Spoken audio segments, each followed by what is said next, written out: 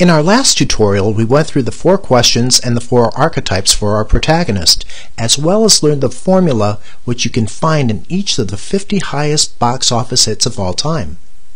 If you missed that part, you might want to review the last tutorial before you go any further. So now that we've answered the basic 4 questions, have defined our protagonist in terms of the 4 archetypes, and have created the formula, we've got a pretty good basis for our screenplay. Now it's time to flesh it out. Let's take a look at the hierarchy of a screenplay. First, you have the screenplay, the whole enchilada, beginning, middle, and end, all the characters, dialogue, shots, and anything else I've missed. Second, you have the acts, first act, second act, and third act. Third, you have the plot points, 44 of them. Remember that, 44. A plot point can consist of multiple scenes, so that's right below the plot points. And finally, last but not least, there are beats which provide the driving force within a scene. So what's a plot point? A plot point is a unique, discrete, and essential chunk of story information, and that's what we're going to concentrate on, how we fill out those 44 plot points spanning Act 1, Act 2, and Act 3. Let's start with Act 1, the orphan phase for our protagonist. In the case of Peter Parker in Spider-Man 2, Peter Parker has had enough of being Spider-Man and decides to be a normal person. Just like in the fields we've entered prior to this, you'll be entering information into this field.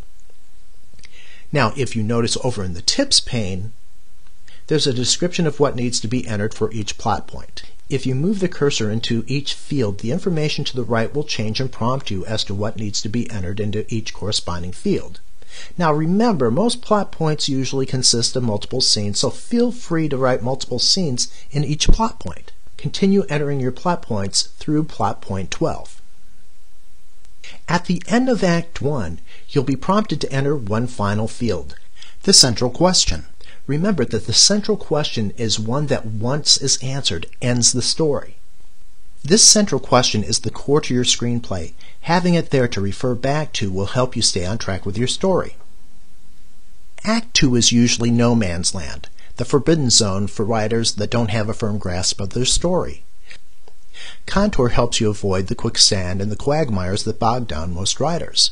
Remember that in Act 2 you have 28 plot points, 14 while your protagonist is in his wanderer phase, and 14 while he's in his warrior phase. Here's an extra added twist.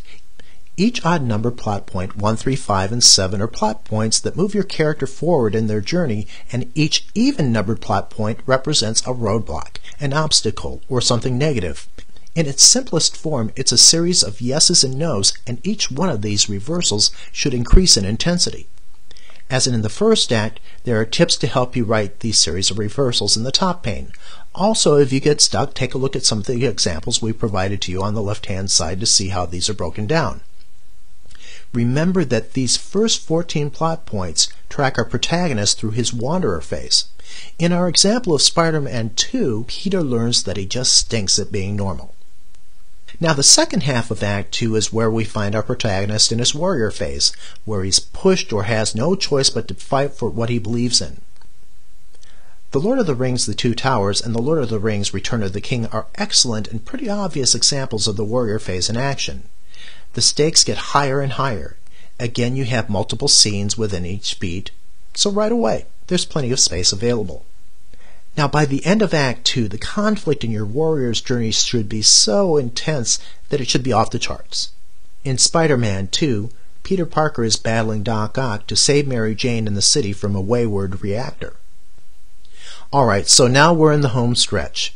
Act 3, the martyr phase. There are 4 plot points left. These are the literary equivalent of cymbal crashes at the end of a symphony. Since we ended Act 2's warrior phase with a big fat no, we have to come back with a big fat yes. So you'll enter that big fat yes plot point in the first plot point.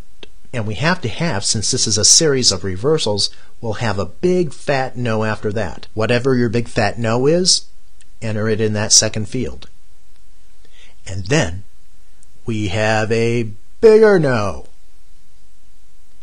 And in the case of our friend Peter Parker in Spider-Man 2, he lets Mary Jane go. He wants her to be safe, and the only way that she can be safe is to be without him. That's it. Game over for Peter Parker, right? Not quite. We have the final yes. That final yes answers the central question. In the case of Spider-Man 2, Mary Jane leaves John Jameson at the altar and shows up at Peter Parker's apartment. All we have now is for Peter to hear the call to adventure, and Spider-Man is off and swinging between buildings once more. One of the cool features in Contour is that while you're writing and have an idea for another story, random scene, or joke, or whatever, you can store those in the Ideas pane. Just click on the Ideas button, click the Add button,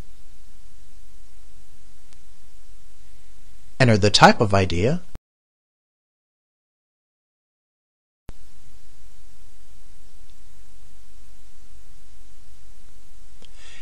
and then enter the information.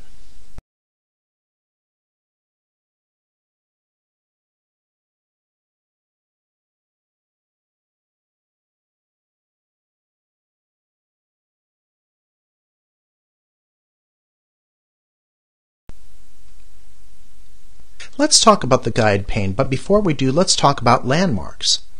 Landmarks in a story are like geographical landmarks. They provide you with familiar features on your journey so that you know where you are, and if you're lucky, you know where you're going. In a story, character plot or theme landmarks make the audience willing travel companions because these are moments that all good stories have in common. Contour provides you with a guide pane in which the software groups your plot points according to the landmarks. For more information about landmarks, consult your user's guide.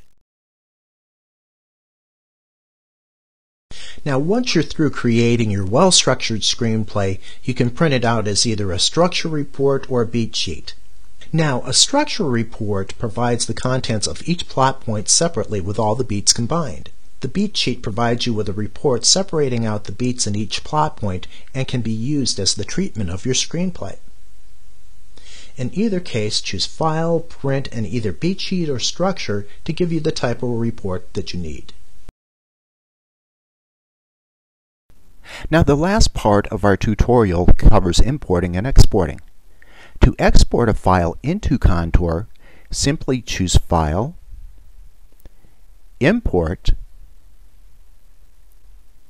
locate the file you'd like to import, and click OK. Now to export a file, simply choose File, Export, give your file a name, and click Save. Okay, so that's it for our Contour tutorials. For more information, check out our user's guide or contact us on the web. We're happy to help. For now though, go out and write that multi-million-dollar blockbuster today.